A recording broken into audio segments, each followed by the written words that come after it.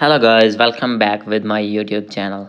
In this video, I am going to show you how to fix could not sign in authentication failed. So guys, when you log in your Apple ID in your iPhone and facing this type of issue, then I'll help you how to fix this problem. So guys, you can easily fix this problem. So let's start without wasting any time. So guys, simply first of all you need to go back, and guys after going to back you need to open your settings, and guys you need to make sure that you have connected with strong internet connection. So guys, if not connected, then you need to connect it, because this problem is occur when you have not connected with Wi-Fi, and if connected then your connection is too weak.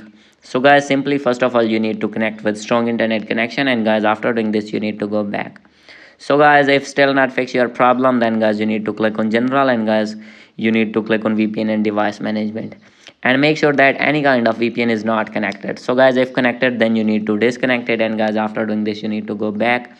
And guys, if still not fix your problem, then guys you need to reset your network settings. As you can see, reset network settings, simply you need to do reset your network settings, and guys after doing this your problem will be fixed. Hope you like this video. If you like this video, please do subscribe, comment and share. Thank you.